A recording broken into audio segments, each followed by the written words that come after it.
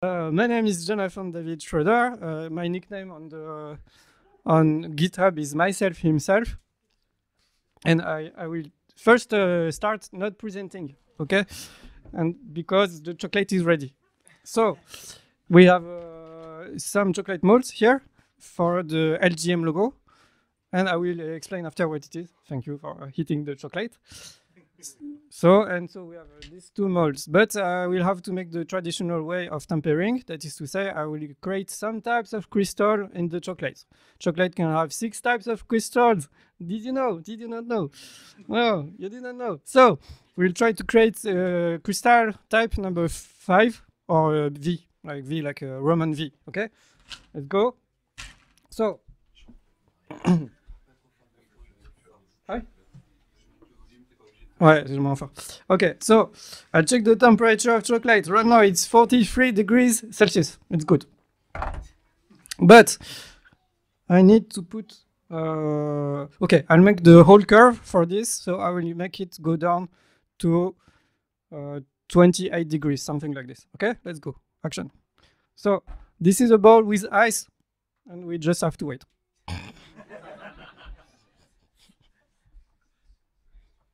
Okay, so I do nothing and I come back. Okay, so we'll start the presentation now.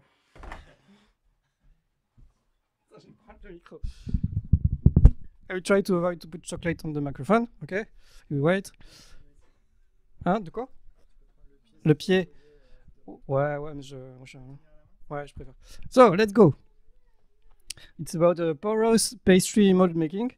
So you will see the whole process, how to make molds with the thermoforming technique, also known as vacuum forming. So first, it's about me. I have a professional diploma for chocolate, but maybe today this will fail. Okay, sorry.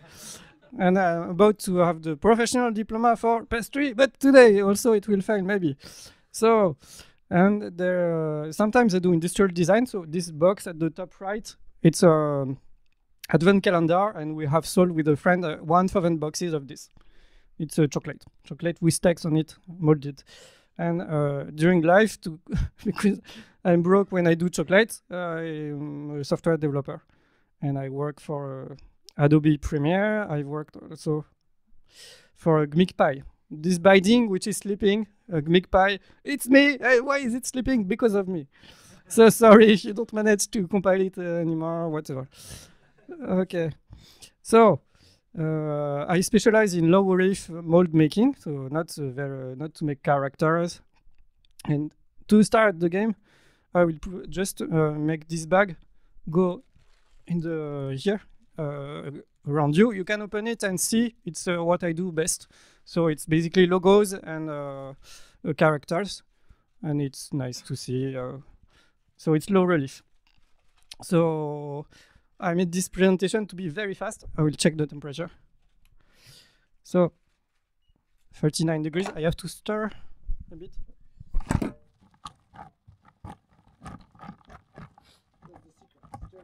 Yeah, stir. Because there will be too many crystals at the bottom otherwise. Okay. Tu veux? Allez, assistant chocolat. Ouais, chocolate assistant. So he will be the chocolate assistant. So he will take about Inkscape and I will do some chocolate. Yes. Okay.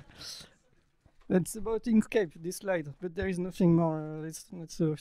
Okay, so this is okay, you have to reach 28, 29 degrees. And then we go up to 31, 32 degrees. The goal is to create 2 types of crystals, the beta and beta prime.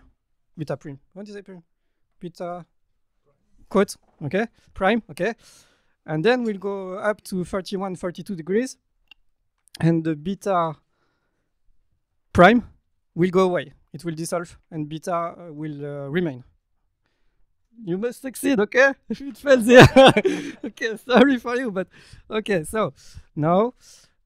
So what we have decided with Cedric is it would be nice to make molds for the event, So I've made some molds, but not for everyone, as you wrote on Linux FR. I was very stressed. Yeah, everyone will have his mold. I'm sorry, I just have 6. So anyway, so to make a mold, you can use Inkscape, for example, a vector program. So that's what I use most of the time. Okay. Then you can make a 3D model. For this, I use Blender. But if you see, this is Blender.79 because my computer is so old. It's 10 years old. So OpenGL does not work anymore if I get higher versions. And so basically you... Oh, okay. No, we will... Okay, it's something like this. Okay. It's you print plastic. But and this is just a simple model. And I did not use Boolean. Maybe I used it. I don't like how it works in Blender because it fails most of the time. I mean, to make a clean mesh for 3D printing, it's not funny. So then, and I use the 3D printing toolbox. Maybe you know it. It's a plugin for Blender, and it allows you to check the mesh structure. Next, you can use FreeCAD. It's good, except that it crashes when you try to make a bevel of SVG logo in FreeCAD. It's been years like this, so I don't use it. So, and then you use a slicer. So you can use a Cura, PrusaSlicer, or a bamboo slicer, which is a fork, and maybe yeah, PrusaSlicer is a fork of... I have forgotten.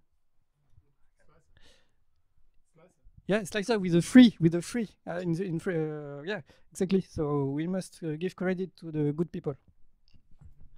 So this is this part which you see on the screen, this, and this is a part of the LGM logo. There are 4 parts. And il est où le... Il est là. Et puis là, attends. C'est ça, c'est bon. We have everything. We have everything. Okay.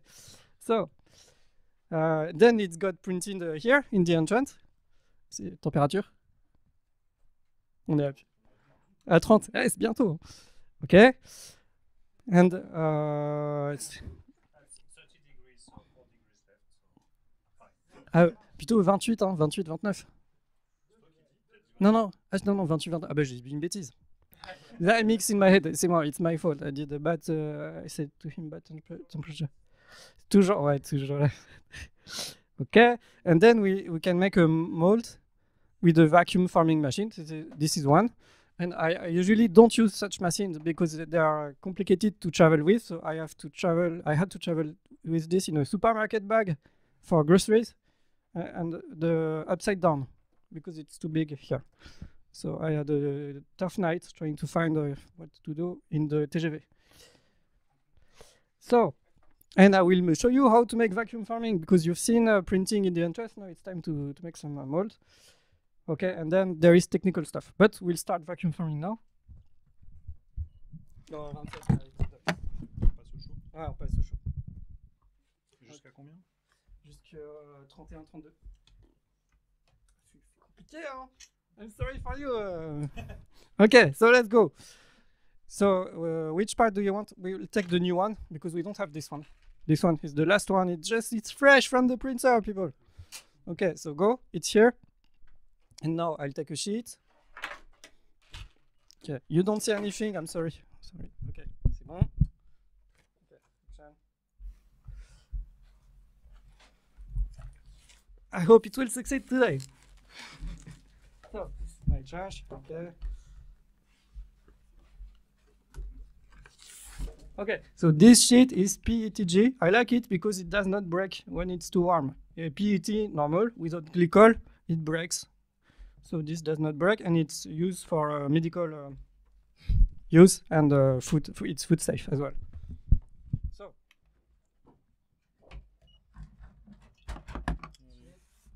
On est bon?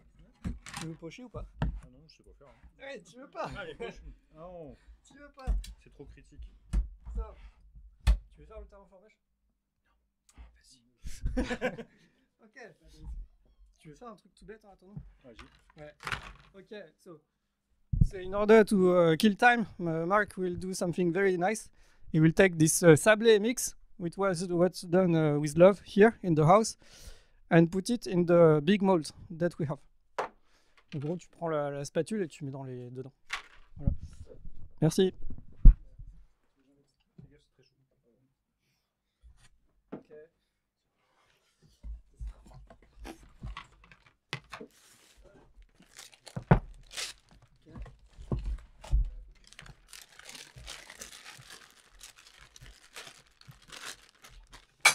I will come back to look for a sizer.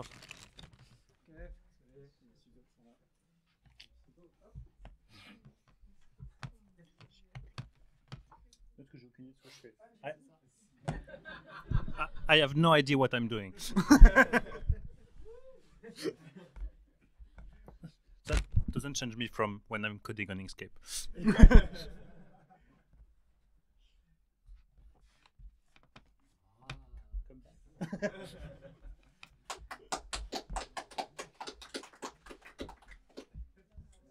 So I had to heat this to a precise temperature, and now it's gone, and it's dropping in temperature. Oh, we'll go back. C'est pas grave. Quelle heure? Quelle température? Non, 34 degrés, t'es sérieux? Bah, moi je l'ai monté à 33, mais après il fait chaud. 31 degrés, ouais, il fait chaud. People, two warm people here, please take a shower. What? I don't know, but no. Okay, 35. We'll wait a bit. Désolé, mais voilà quoi. Tu peux touiller, s'il te plaît? Je peux touiller. Merci, voilà.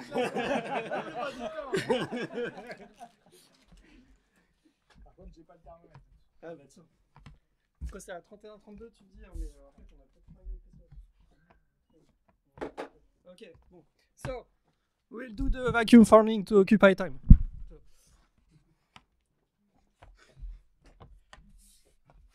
Il est où le cadre? Tu l'as pas posé dessus? Ah, il est dessus. Ah oui, dessus. Ok. So.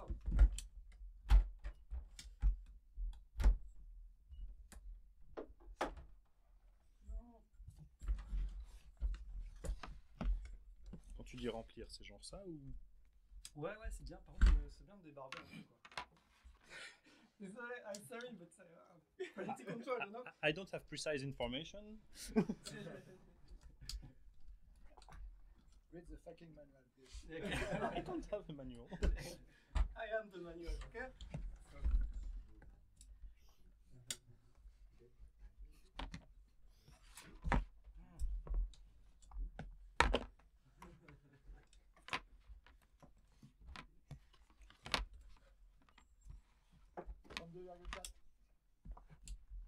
On est bien, bien. Bon. Prêt ou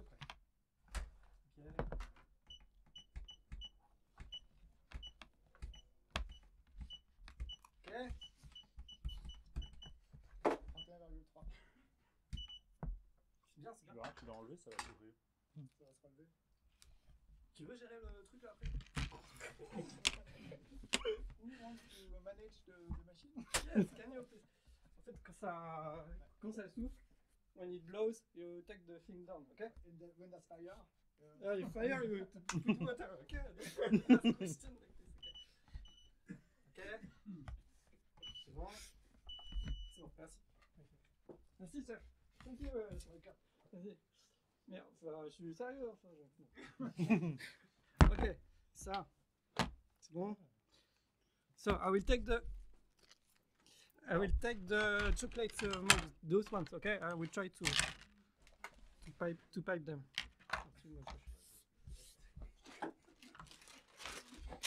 Action! Ok, donc là. Non, c'est une douille. Et ça là.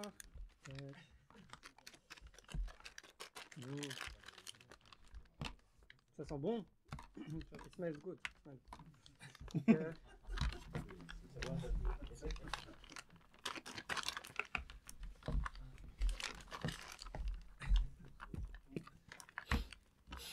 Marc, si le sol il est sale, c'est de ta faute, ok? Comme si quoi? If the ground is dirty, it's your fault. Yeah, sure. C'est bon? Allez. Bon, alors.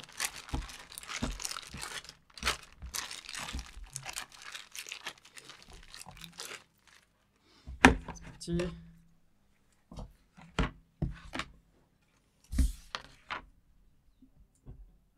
Toujours la main gauche. Always left hand. It's always a problem with me. So, ok. C'est bon. Ça relaxe. C'est parti. Donc là, je mets en place. So I just pipe inside. I have 6 chocolates to pipe. It's very. It's so much chocolate for this. Why? Let's go. Action. Okay. It's piping. Think you don't see anything? Oh no! It's on top of this. Okay, action.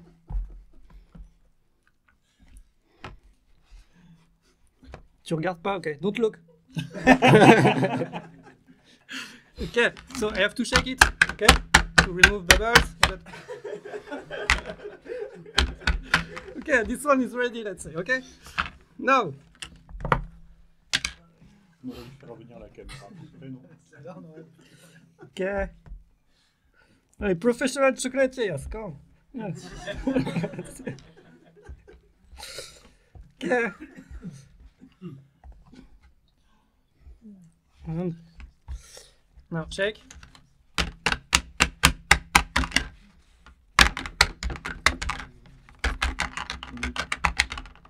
Oui, bon. It's I know I have to ébarber. Ouais, je dois ébarber, but today is a special day, so I won't do it. Pardon, tu peux ébarber, toi? Je sais pas ce que ça veut dire. C'est bon, remove the... He's giving me orders with technical kitchen terms in French, which I don't know about. So, I have to ébarber, so if someone knows about it, tell me what I have to do. non.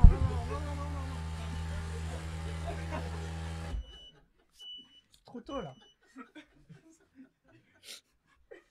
C'est bon ou pas? C'est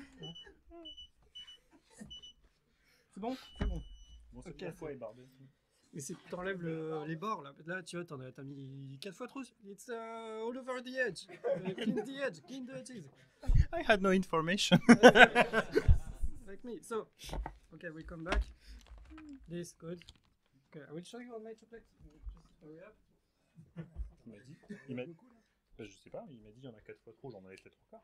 Non, c'est juste enlever le surplus qui dépasse du moule. Mais il n'y a rien qui dépasse du moule. Ok, Axon. C'est comme ça là, tu vois, tu connais la sage. Tac. Ouais, tu fais pas un truc sale comme moi, bien sûr. Make it clean, ok? Ok, something clean.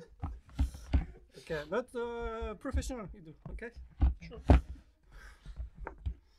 10 years experience, 10 years. No, it's not 10 years, it's just 2 years. And some chefs don't like me, like, what you do? Last day with me, okay? Okay, and then go to next company. Ok, so. Bon. Attends, je vais compléter celui-là. Non!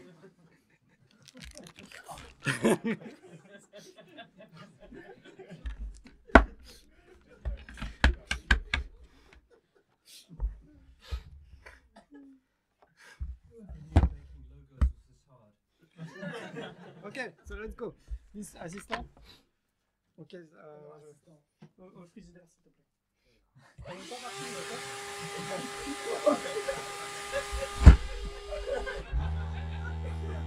Ok.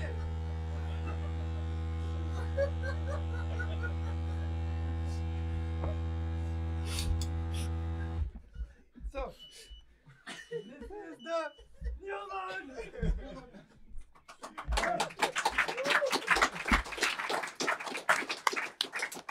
So, this should go. Ça c'est bon, ça. Mais ce que t'as, c'est bien, c'est bien. C'est bien. Nice. So this will go in the freezer, but our freezer is too hot today. It does not make so nice ice. So I have some old ones which I'll try to get out of the freezer. Oh, so I'm making this for nothing? Huh? So I'm making this for nothing? Ouais.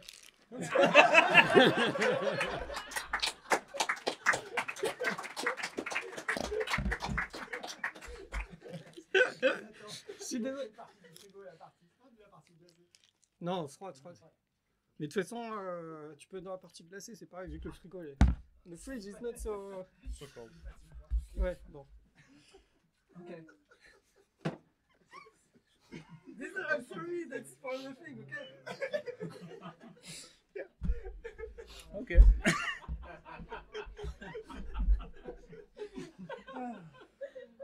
It's okay. I did a good job, he told me.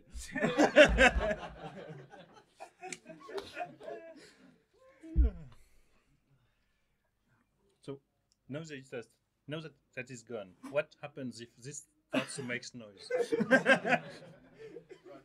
Run. Okay.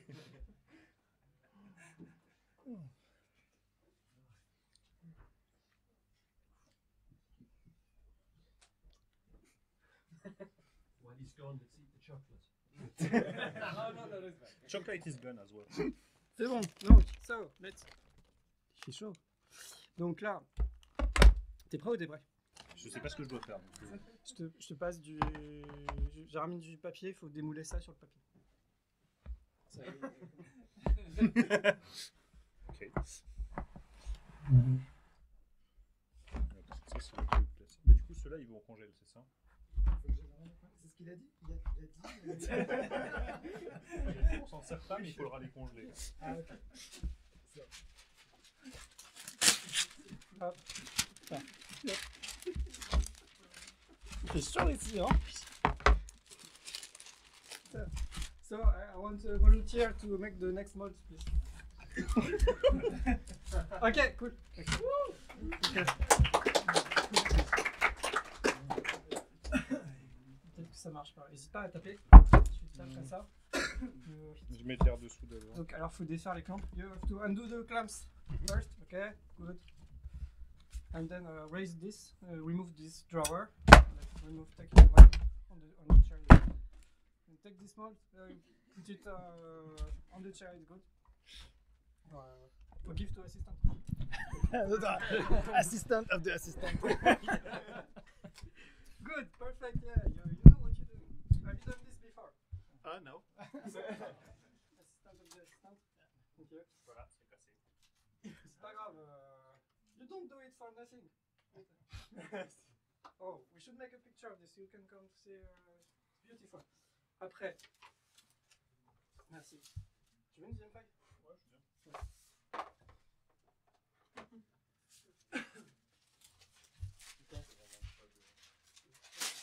Okay. So, ready or ready? Ready? Tell me what to do. Okay, so you take this and you put on the canvas. The three of them. This. Have you done this before? No, I have some experience with 3D printing, but not with vacuum. Okay, just space it more because you know. Okay, thank you. Then you take this sheet and you will put it on top. But you must remove the two sides. Okay. Yeah. Put it on the floor because it's our trash. Could I have some of the paper, please? You good have chocolate? Yes. Okay. C'est vachement beau ce que tu fais. It's teamwork. Even a child has participated in this. I'm against child labor. In NGM, child labor is allowed. Okay. So. C'est bien. Alors maintenant, tu vas pousser. Je ne t'ai pas demandé, mais ça va. C'est pas là? Non. Pousser. Pousser quoi? I explain to you. So we have to pipe first. You'll make a drop of caramel. So look at the shape first. Ok. C'est comme ça. Alors il est un peu, il sort du frigo, hein, il est un peu ferme. It's a bit stiff. So you can make a drop like this. Non, c'est dur. Ouais, tu peux faire une bande. Ouais. Tu peux faire soit du bout, soit either a drop. Like this, or you can make lines. Everywhere. Bien. C'est bien. It's good. It's good. Have you done this before? No. Okay. No. So I have an idea what's going to happen, but it's good. Yeah, this way is good. Good inside. Are you from Germany? yes. Maschinenbau engineer. Sorry? Maschinenbau engineer. Nein, Mathematiker. Okay. Mr. Doctor. Wait. This is the magnet. You should go this way. Okay. It's very broken stuff, but Okay. it's hot here. Why? Yeah. Why? Climate change. Climate change. I love what you do. I love it. It's beautiful. You cannot see it. So, yes, okay. Okay, it's more or less okay. So now, good. Now you can pull this up. Okay. So this is a heat, and at the bottom is a vacuum, like a hoover, and you can press okay many times. Where? The middle. Okay, and okay. It says okay, and then press the range button. Oh, it says select material. Yeah, we keep this material. It's nice. It's good. Or it's good. It's good. So, not like me. When it starts to make noise, it finishes. You just take it down with the handle. Okay, you can do better than me. You're German. I'm half German. Okay. So, I like what you do. Yeah, someone wants to pipe cream. You want to pipe cream. You did it. You want to pipe cream? Please. Please. We have many assistants here. So, yes. Wait. Already? Okay, so you cut this here. You know how to cut? Okay. And you turn. You keep it and you turn. Okay. This is offset. Okay, ready?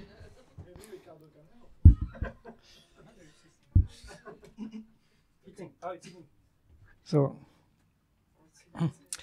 as you see, this is a magic machine because it's PETG, but on the screen it's not written PETG. It's written HDPE. It's the wrong plastic. No, I prefer this heat. It's like warmer. For summer is nicer. So, c'est très joli. Very nice. Okay. Okay. I cannot show you because it will fall. No, it's a success. We have some success in this adventure. Alors, c'est une douille Saint-Honoré. Okay. Ouais, c'est une douille Saint-Honoré. Please, you have to cut. Otherwise, you don't have the magic effect, okay? Magic effect. Thank you. Okay. Gimmick filter and pastries. Ready? C'est bon? So, I will show you one, okay? Okay, she did this cream with love. Lot of love. So, let's go. En fait, la douille Saint-Honoré, it goes out this way. I mean, up also. So it makes like tears. Yeah, and so if you're happy, you can make tears. I don't know what to show you with this because it's complicated. Okay, go out, stop, pull. Okay. Yes.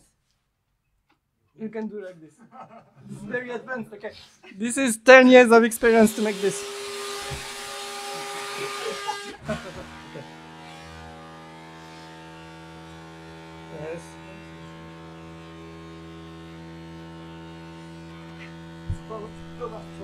You can press again on press again the big button. Okay. What's your opinion?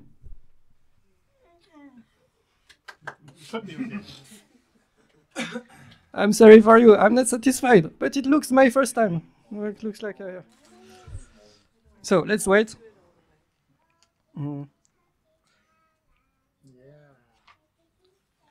You want to fill the cookie for this?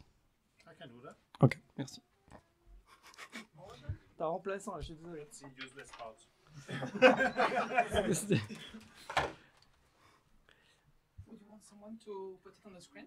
Oh yeah. What the Everything? Ah, you have camera? I have one. Video assistant? Yeah. So video. Yeah, yes. No, but I can transmit the maybe you can. We'll just take Ok.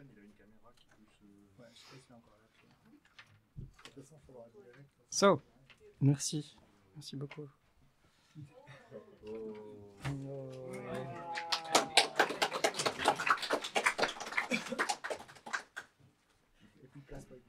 After, we need assistant people to eat. Not sure they really wish. Next assistant, please. Okay, so looks good, looks good. Yeah, you do nothing. So, tu peux être les zestes. Je sais pas si c'est bon, hein, mais on va tenter. T'en mets pas trop. The zest of citron is a bit harsh. Okay. Okay.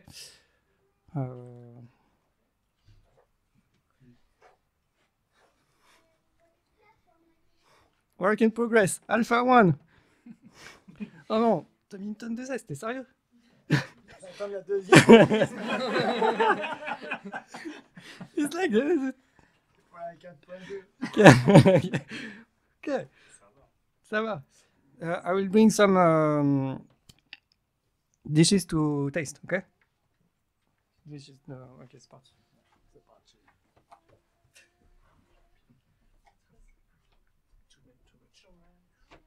This is a bit strong on citrus. You put some here or not?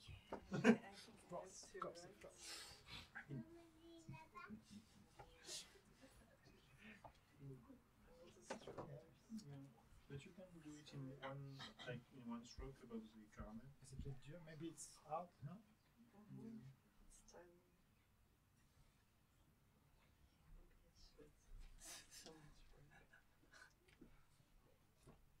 We have line and back.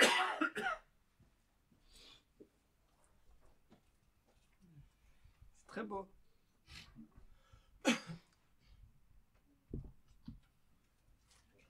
Yes. You are Anna? No. So Anna is a very nice woman because she whips the cream. Nice. Who wants to taste? Anyone to taste, please? 4 spoons, 4 people, please. Taste something. Taste what? Which part? Il y a trop de citron. Too much lemon, sorry. No, try. Okay. So it's a new trend. It's called sablé recomposé. So you basically take biscuits from Bretagne, you mix them a lot, and then you put butter, even more. So it has even more butter. And this one is salty butter because it's Brittany, you know. So I can volunteer as well if you want. ouais. Tiens. Thank you. Tu veux que je te tienne le... Ouais. Your assistant now. Non. Tu peux tenir l'écran, s'il te plaît?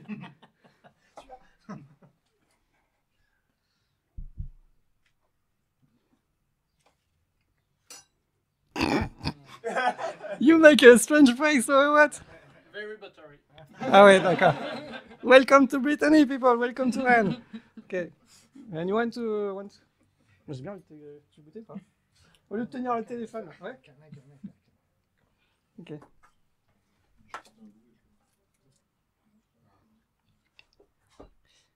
So, if you want to come back home with cream, we have 2 kilograms of cream. Something like this. Ça va? Not strange? Je sais pas goûter, moi. Ça ressemble. Ça ressemble?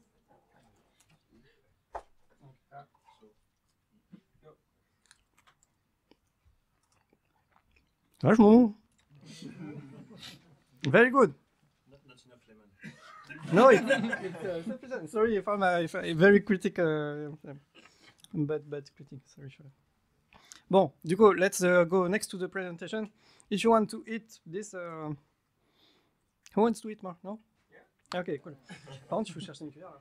En fait, je pense qu'on pourrait couper en petits bouts et faire passer ou... Ouais, sur une assiette, tu vois. Ah, assistant, next one. I'm happy. Many assistants here. So, let's continue the... Let's go. I will...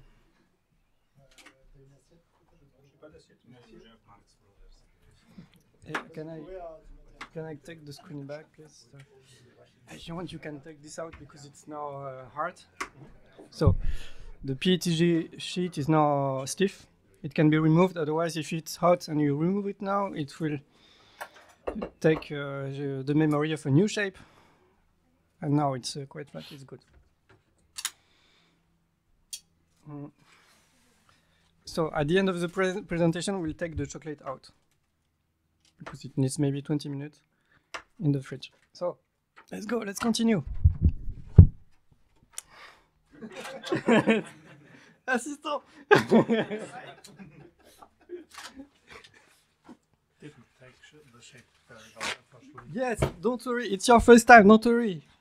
It's your first time. Don't worry. My first time were worse than this. Okay, it's a superstar. You know, I have a lot of respect for you because you are German. It's true. My father is German. That's why. So. I have half respect for you. Yeah. Half sorry. Yes, there is some way. So let's continue. Hopefully it's the last talk, so we don't have to take the mic after you. You want to make new ones or? No, I don't know. we don't have any sheets, but we have to go away and cut for you. Sorry, no, let's continue. I can do whatever you want. No, it's good. So, you want to press the button? No. I want to respect you. So, bitte. Okay, so we have some issue with this technique. And you've seen, okay, maybe you can pass this by that around. So as you see, it's not very detailed because this person has little experience. He's like me on the first day. Yeah, and you can pass by the 3D prints, the black ones.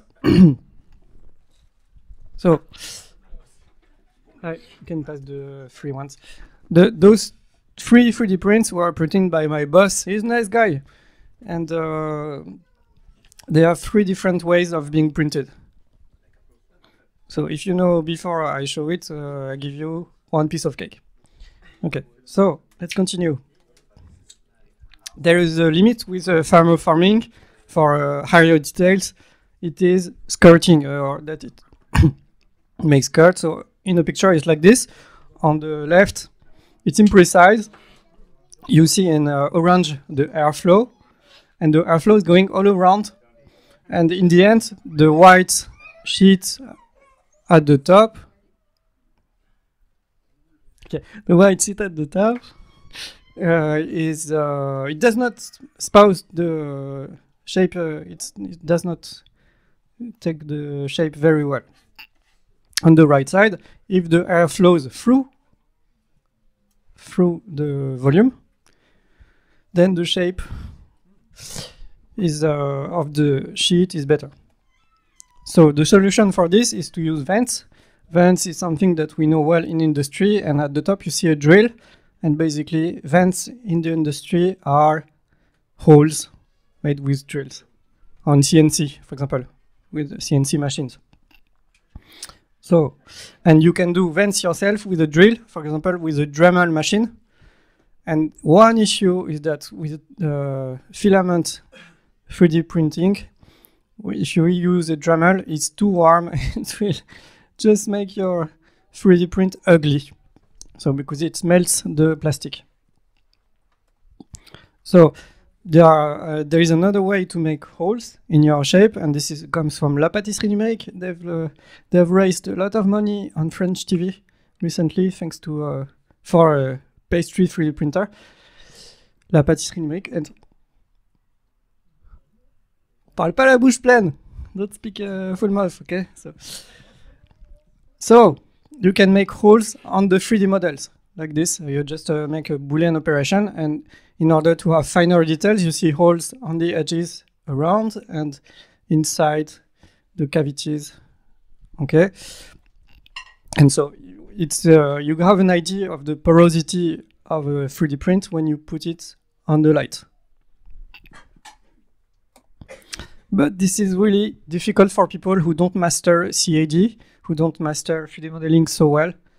So there is another technique, and this happens as a post-process, and I name it intrinsic porosity of filament deposit manufacturing.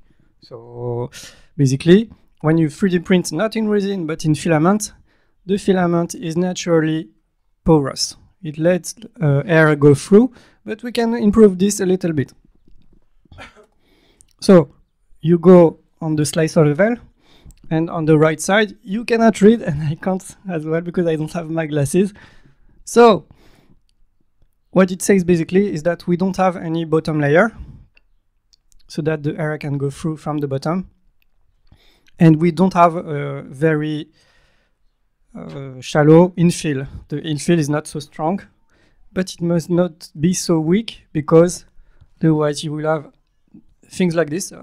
Beware the chocolate. So this 3D print has not survived the thermoforming because of heat and vertical pressure, and you see that it's deformed. Its shape is completely changed. So we should be aware of this magic technique. Don't make it too strong. So this is a schema of this. You see the purple at the bottom. There is no layer. We don't want any layer here, or a green. No bottom layers, or almost none. We need some support inside, so some infill, but not so dense. And at the top, we can have some ironing to make it nice. But even if there are top layers, air should go through because filament is intrinsically porous. This is nice because if you have the same setup at the slicer level for intrinsic porosity, you just keep using it, and you don't have to make any holes on the CAD modeling steps. You don't have to make any Boolean operations, and you don't have to drill anything on your 3D print. And by the way, you don't have to use resin all the time, because resin stinks. Resin is not good for health, and resin you can put resin everywhere, like chocolate everywhere. So, and also 3D printers are quite cheap. I know that resin printers now get much cheaper. Do you know resin printers? Some people say, okay. So this is the summary of the settings. You know this already, I've told you. And there is also adaptive layers on to make nicer sides. So these are the 3 3D prints which are circulating here. Oh no, they are back. 2 are back. So maybe you've seen only the top. Why did you look at the top? Why? Why? The top is the same for each of them. Why? So, but if you look at the bottom, like this bottom, you see nothing because it's 100% infill. Okay, and the result should be uglier. You don't see the inner shapes. But on this machine, I don't know why it's the same result. It's a special day today. So, yeah. no, even me. Well, first day, you and me, first day. So this is 60% infill. I don't remember if it's cubic. I think it's not cubic, but it's some kind of grid, and it could be less than that, or with wider areas. It works. And now this is a G-rate, so it's a sort of bio-inspired pattern for infill. I think it's based on mathematical formulas, but we maybe could use bio-inspired infills, like in the Sagrada Familia of Barcelona in Spain by Gaudi. His pillars look like trees, so there is this trunk and then branches, and it spreads the weight evenly, nicely, with very little material used. Demo time, sorry. That was it, okay. Thank you very much. Merci.